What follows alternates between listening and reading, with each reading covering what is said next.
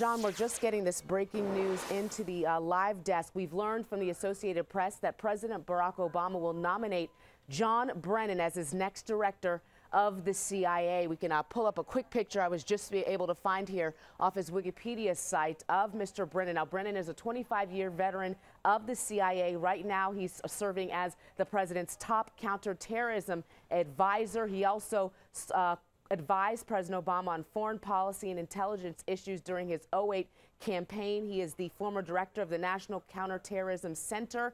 As we said, a 25-year CIA veteran. We are expecting the president to announce this nomination during an event later on this afternoon. And the AP is also reporting that at that same event, the president will also formally announce that he is nominating Chuck Hagel as the next defense secretary. So two big announcements coming out of the White House later on this afternoon. We're working to get some more details on this story, and we'll pass them along in just a few minutes. Back to you guys in the studio.